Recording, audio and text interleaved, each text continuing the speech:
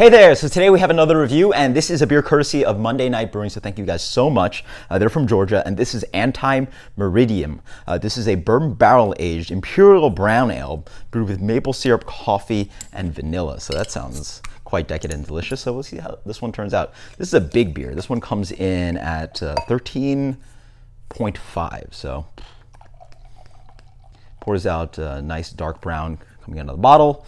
In the glass, it's pretty dark. I mean, Imperial Brown Ale, this appearance-wise is like a porter to stout. I mean, that doesn't even look like barley wine. That's really dark. This in the glass looks like an Imperial porter, something like that. Yeah, the head's actually not that dark, so that's sort of the giveaway. But this is pretty much a dark brown to black color.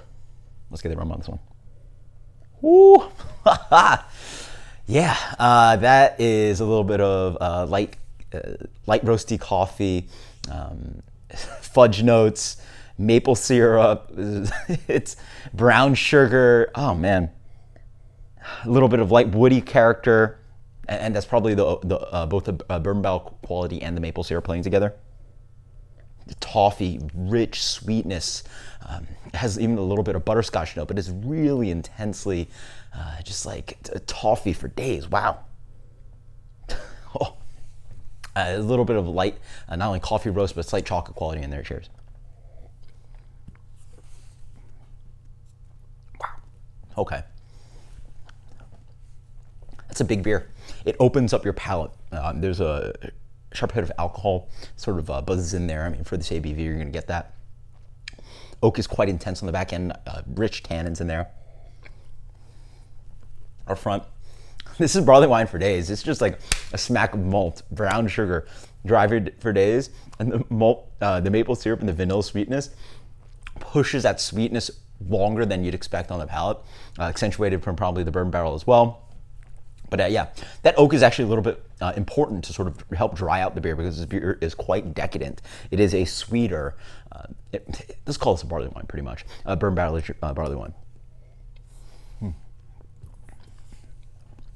Nice.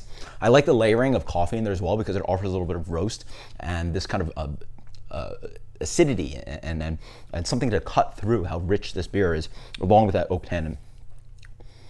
Actually, from what I noticed, the coffee is actually the most predominant quality in here, with the vanilla a little bit behind there and the maple syrup resonating, playing with that barrel character and those rich sweet malts in this one.